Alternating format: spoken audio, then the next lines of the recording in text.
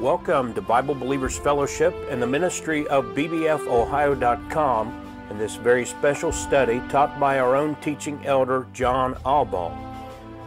The message is titled, Why the King James Bible is the Pure Word of God. Brother John is a seasoned and tested believer with many years of Bible study and teaching experience. He is a gospel preacher with a tract ministry, designing his own tracts and pamphlets which he and his wonderful wife Jill have distributed all over America and in several foreign countries. And you can find his resources and teaching materials on his personal ministry website, needhope.org. That web address again is needhope.org. This study is presented by Brother John and meant to challenge the listener to consider the King James Bible and the fact that there is no other book, no other version of the English Bible, and no other source for divine truth that is infallible and pure. Why settle for corruption when you can have God's pure Word? Here's Brother John. Well, thank you for the opportunity of sharing the Word of God with you. Again, the topic is why the King James Bible is the pure Word of God. December 29th of 1975, High Street Baptist Church sent people over to my house to try to lead me to Christ. And I was 21 years old at the time. I had some religious background, been in a Methodist church part of my life, baptized Methodist, but I did not know the Lord. And so we went round for round. And it wasn't until they started using Scripture that it started to click. Now, at age 21, I was pretty dumb. At that point, and for the last 2-3 years of my life, at that point, I didn't care whether there was a heaven or hell. I couldn't even, I could care less. And they pulled out a scripture verse. All have sinned and come short of the glory of God. And they said, John, you're a sinner. Now, just to show you how dumb I was, I thought, who am I to argue with God? God says I'm a sinner, I must be a sinner. Amen. Okay? And so that was the turning point, and from that point it was easy to lead me to the Lord. Amen. So I think they had a contest going that night, for that week or whatever, the red team and the blue team, and I have no clue what team I got suckered into, But they led me to the Lord, and I knew there was a difference happening in my soul, because I wanted to be a famous cartoon comic artist. And I got the stuff at home still. And as I was doing the panels on my comic strip, my character started saying, praise the Lord. And I knew at that point I couldn't sell it. So I put it aside. And let's see, the funny part was that a few weeks later they came by to visit with me. I went there at least once that I remember, and it was a motel at that point instead of the building. And normally on Thursdays, I was never home. Now imagine this, they came 3 Thursdays in a row. 3! And I happened to be there each of those times. And they wanted to argue with me that the King James Bible was the Word of God. Well, I hate to tell you this, but I had my New Living Translation. There it was, I still have it today. I look at it once in a while for a joke. Okay, because it is not the Word of God at all. And but the funny part is, they never opened up the book and compared it to show me that it was not the Word of God. 3 wasted Thursdays, except for the fact that they implanted in my heart that the King James was the Word of God. And my argument to them was, if you read your Bible and I read my Bible, we both turn out the same. What's the difference? And I thought it was a pretty good argument. I tried getting into their fellowship. All right, so on the last Thursday that they were there, I found out they had a men's group meeting on Saturday. And so I asked if I could be part of their group. And at that point, Saturday mornings, they were studying the book of Revelation. And they told me I was too stupid. I was too stupid to understand it, so I should not come. Well, I didn't go back at all. And I backslid for 9 months at that point. And, but in that 9 months, probably a few weeks later, it was a Saturday, and I picked up my New Living Translation. And I'm reading that in Matthew chapter 5. And as I'm reading in Matthew chapter 5, I come across this thing, and it says, there's a little doohickey up there, and it's a footnote. And so I'm going down there, and it says older manuscripts or newer manuscripts or whatever. And they had part of the verse in the part of the scripture verse in the footnote. And I'm reading that, and the Holy Spirit of God speaks to me, and he says, John, he says, either my word is in the text or not in the text, but it's not in the footnote. Amen. And so at that point, I closed out the Living Translation. I went to Gold Circle and bought me a King James Bible, and I've had one ever since. And I've been satisfied ever since. It is the greatest book on this planet. Amen. In fact, if you study it out, you'll find out out of 6 Bibles around the world, I forget what the number is, but 1 out of every 6 printed Bibles on this planet is an authorized King James. Right. 1 out of 6. Right. The other 5 are divided up into 24,000 languages, or whatever amount there are. Big time. There is no other Bible printed today that will ever surpass the King James between now and the time that the Lord comes back. This is his book, and he went ahead and put his stamp on it. And I've studied it. I've studied every time a critic says something, I've studied it, and I've compared the notes. And the translators that God used for the King James has been right 100% every single time. Amen. I don't change a single word. Because if I can change the word, then I'm in charge of the book. Right. And this is a tremendous book. And so as far as sharing with you why this is the Word of God, I prayed before the Lord, and I wanted to share something practical with you. Because I can give you all sorts of statistics and just swoosh you over, okay? But the just shall live by faith. And if we don't teach any faith out of the book tonight, you're just going to have a whole bunch of facts, and according to 1 Corinthians chapter 8, you'll be proud with knowledge. And God does not want us to take this book and go around slapping people in the head with it. All right? I just present the truth, and then I let the Lord work it out from there. We're going to try to do a psalm study out of Psalm 12. That is going to be the context. But before we get into it, there are 2 scripture verses that we're going to use in contrast. And when you see what the contrast is, it's going to open up Psalm 12 in a fantastic way.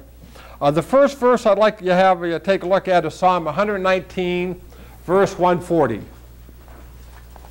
And if you don't get anything else tonight, this would be the encapsulated version. Psalm 119, verse 140. It says here, "Thy word is very pure, therefore thy servant loves it." Can you imagine that? Thy word. When that was written, it says, thy word is very pure. Another word we could use for pure would be holy. But here, it is pure. Thy word is very pure. That means it's 100% God's word. And what happens when you have a book that's 100% God's word? And here's the fruit. Therefore, thy servant loves it. Amen. There's a love out of the pure word of God that gets transferred into the heart of the believer. You don't have to force it. You don't have to use forms of legalism. Jill and I was in a church that started using all sorts of tricks to get you to love the book and to be a servant. And look what the verse says here. Thy word is very pure, therefore thy servant. This book will make you a servant. And you're going to be a servant with love. And nothing's going to stop you. You can't help. You're going to have a bad case. You can't help it. I love the Lord. I want to serve him. And he puts that in his heart through the book. That's really it in the whole nutshell. But I think on this verse here, we need to have a little understanding on the word love. And I've got way too many scripture verses to have you flipping them back and forth and back and forth, but if you need them, I'll share with you later. In 1 John 4:8, it tells us right off the bat, God is love. There you go, flat out, God is love.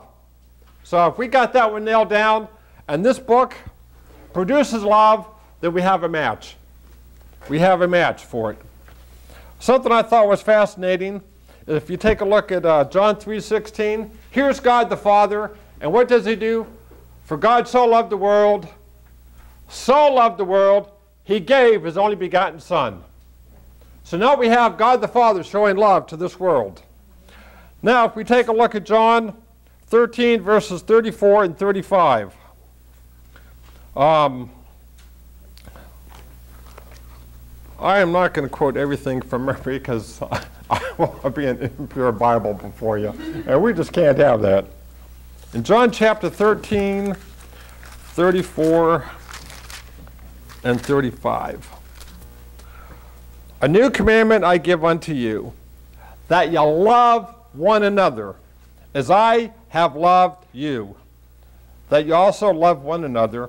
By this shall all men know that you are my disciples, if you have love one to another. So first and foremost, we shared with you that God is love. We shared with you that God the Father is love, and he proved it by sending us his Son. And then on top of that, we have God the Son saying, to love one another as I have loved you. Now, I would say obviously from 38 years experience in the Christian life, we don't know the Lord. We're too busy fighting each other over doctrine, fighting over opinion, fighting over philosophies, and this world is just as awful as ever. I was in Pastor Frank's office a couple months ago, and he was throwing out a facsimile copy of John R. Rice's first newspaper, Sword of the Lord, from 1934. And I looked at all the headlines there, and I said to him, it looks like we're not making any progress. Divorce, gambling, alcohol was all in the headlines. We're not making any progress whatsoever. And yet, we have a book that can make a progress. Amen. It can. When Billy Sunday used to preach against alcohol, nearly every bar would close up when he was done preaching. They would have to close the bars because they didn't have any patrons.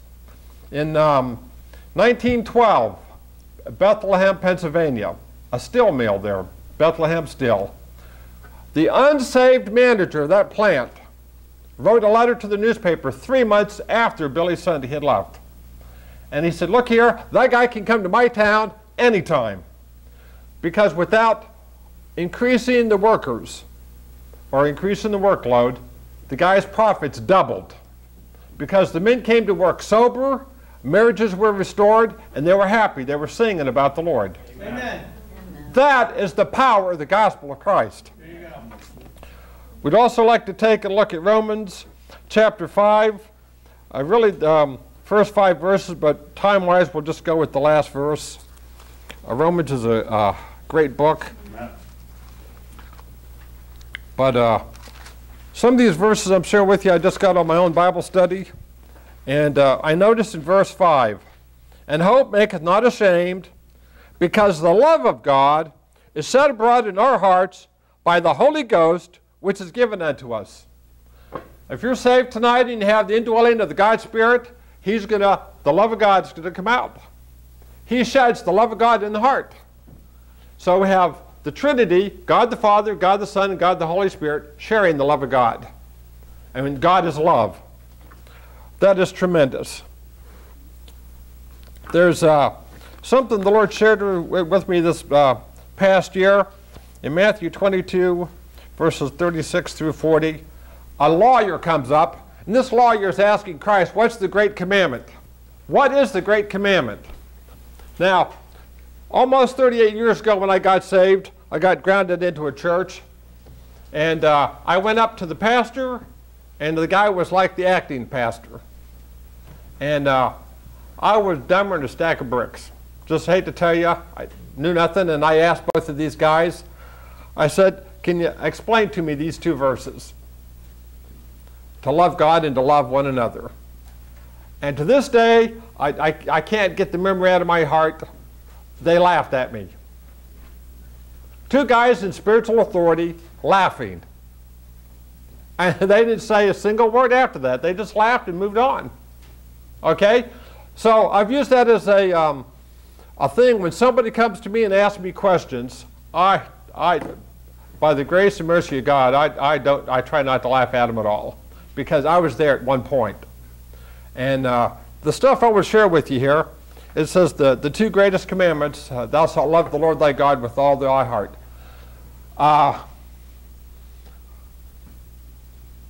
When we have a heart that is free from sin, the heart that's free from sin is going to automatically love God. You're going to have a bad case that can't help it. And when that heart is free from sin, you're going to love your brothers in Christ, your sisters in Christ. It's just automatic. It's just going to flow through you. When we have sin in our heart, we don't like everybody. And we're definitely not going to share any love with them because we think they deserve the judgment of God on them. That's just the way it works. But when we're free from sin, 1 John, I think 4:19 says, we love him. Why? Because he first loved us. There's love from him being transferred to me, and I'm taking that love and I'm sending it right back to him because I've got a heart that's free from sin. In Romans 5, we read verse 5, but the chapter starts off, therefore, being justified by faith, we have peace with God through our Lord Jesus Christ. Justified by faith. And where does faith come from? Faith comes by hearing, and hearing the Word of God. Yes. That's it right there. A long time ago, there was a guy called Dale Moody, and he was a young believer in the Lord, and he struggled with faith. He struggled big time. In fact, when he first got saved, he couldn't even explain to the church why he was saved. And so they had to assign a deacon to him, and the deacon worked with the guy for a whole year. And at the end of the whole year, Dale Moody was able to go back to the board and show that he understood what salvation was all about. And so when he became evangelist, he struggled with faith. And so he struggled so hard with faith, he cried out to the Lord in his devotion. He cried out to the Lord and said, Lord, look here, I don't get it. I need your help. Show me where I can have an anchor on faith. And he was reading Romans 10 for his devotion that day. And when he got to verse 17, so that faith cometh by hearing, and hearing by the word of God, the light clicked. The light went on. He never had a problem with faith from that day forward because he understood here's all the faith he needed right here. We don't need anything else added to this book. It's all here. This book, I've studied it for 38 years. It covers every single subject that you'll ever want to cover. This book knows everything that's going on. It knows what's going on today.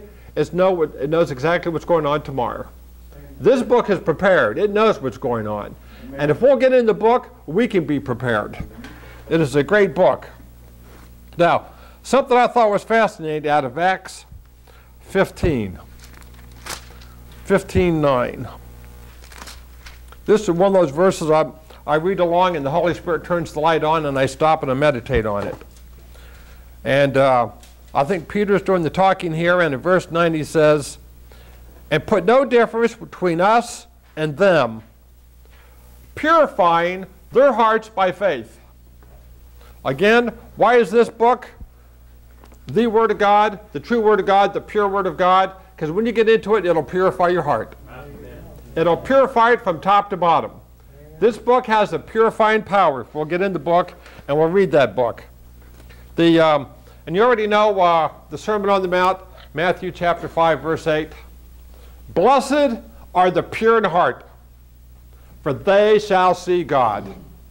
When you have that pure heart, you can see God and you can see what He's doing and you can line up with Him. And as simple as that. A lot of times why we don't line up with Him because we can't see Him. And so we'll invent a philosophy or we'll invent something new. And we won't go any further than that. But blessed are the pure in heart, for they shall see God. And of course, one other thing in here, Galatians 5:22-23. The very first fruit of the Spirit is love. Very first fruit. And down through my years, I've heard so many preachers and teachers knock the doctrine of love. And they don't understand it. Love is not only just a four-letter word. There's at least 7 major principles dealing with it. And once you find out what the 7 are, then one of the things is God says, as many as I love, I rebuke. So if those who like to rebuke, there it is. It's not just a flimsy thing. Oh, love, well, I'll just let you go. You can do whatever you want. No, when there's genuine love, there'll also be genuine rebuke. And the purpose of that rebuke is to draw you back in. Amen. Something else I meditated too on the 10 Commandments. I don't know about you, but most of my life I've always looked at it as legalism, because that's the way it's been taught. But once I understood that if my heart becomes free from sin, then the 10 Commandments read different. If I have a heart that's free from sin, thou shalt have no other gods before thee. None. I don't want any other gods before me. I want him because he loved me and he died on the cross for all my sins. Thou shalt not take the name of the Lord thy God in vain. I have no desire to take his name in vain. He's wonderful. He's great. He's fantastic. And you can go through that whole list and it has a whole new meaning to it. When you're free from sin, it just brings a new life to it. The contrast to this has to be Matthew 24:12. Matthew 24:12. This is the contrast verse. When I came across this verse, it just blew me away. I know it's an end-time verse. I've got a pretty good idea of where it's located at in prophecy and everything else. But let's take a look at the principle behind it. Because the principle behind it is good for any age. Matthew 24:12. And because iniquity shall abound, the love of many shall wax cold. We're in that time frame now. The word wax means to grow. It grows cold. Because iniquity shall abound. And so it's very important to understand what iniquity is. And if you have a King James Bible, it's not too hard to figure out where iniquity comes from. It's not hard at all. In fact, I was having some fun doing some meditating on this. In Ezekiel 28, deals with Lucifer before he fell. Go to verse 28, chapter 28, verse 15. What a wild study you could ever have on this. At one point, every single thing in the world, every single thing in the universe, however God had it at that time with Lucifer, everything was perfect. Everything. Nothing was out of course.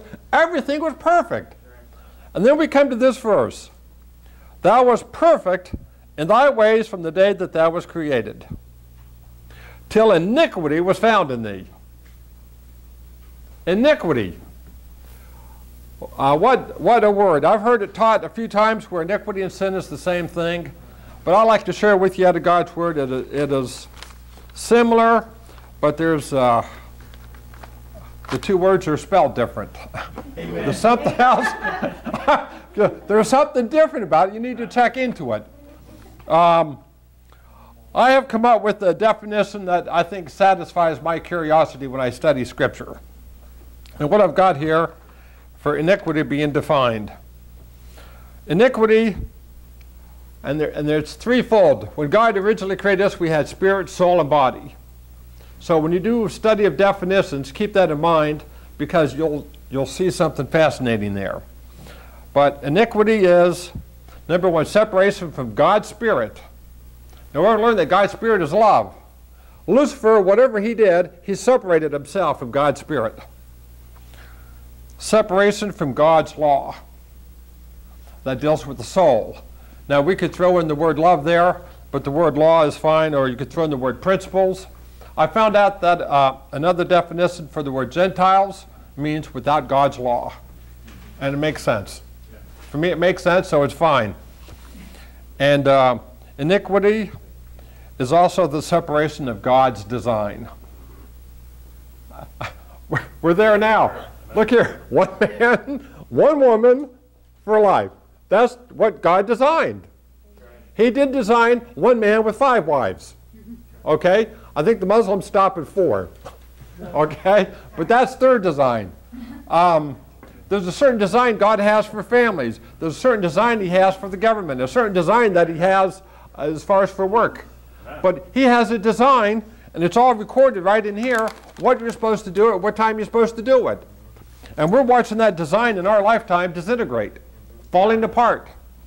That's iniquity. And it says, because iniquity shall abound, the love of many shall wax cold. My mom and dad separated when I was age 12. And they'll say, well, you know, after 18, you'll get over it. Everything will be fine.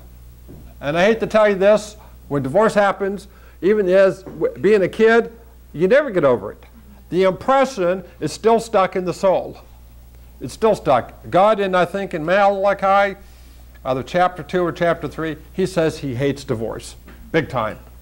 And why does he hate divorce? One of the reasons, it destroys the design. Destroys the design. And I found out reading in I think it's Proverbs chapter 1, but you find in there the husband or the father represents the Word of God, and the wife represents faith in the Word of God. And when you take the Word of God and put faith to it, it produces fruit. And children are called fruit. And for us, the Holy Spirit. What light is that shining so brightly for me, that gives me such courage the right way to be? What hope for my trusting soul ever shall be? God's wonderful book divine. And I love the old Bible, the precious old Bible, a light on my pathway to shine. And it keeps me so happy, always so happy. God's wonderful book divine. What hope for the traveler, strength almost gone, that makes him determined to keep trotting on. What sweet consolation from heaven's bright throne, God's wonderful book divine. And I love the old Bible, the precious old Bible, a light on my pathway to shine. And it keeps me so happy, always so happy. God's wonderful book divine. What chart can you trust as a light for the soul, when tempest would strand you on some treacherous shore? What compass will point you to heaven's bright home? God's wonderful book divine. And I love the old Bible, the precious old Bible, a light on my pathway to shine. And it keeps me so happy, always so happy. God's wonderful book divine. And in case you were wondering of what book I sing, it's the same one the old-time revivals did bring. It's the only one Bible authorized by the King, God's wonderful book divine. Amen. And I love the old Bible, the precious old Bible, a light on my pathway to shine. And it keeps me so happy, always so happy. God's wonderful book divine. Amen.